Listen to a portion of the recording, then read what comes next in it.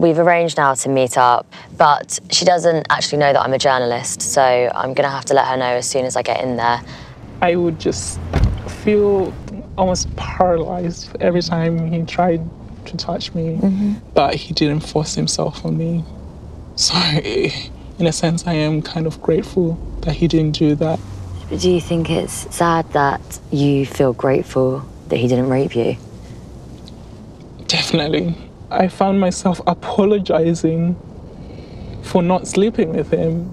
The idea of consent is kind of gets mashed up because a woman then thinks this is the exchange that I have to give to this man in order for me to have a roof over my head. When I wrote to the landlord, he responded saying that he denied he'd done anything wrong.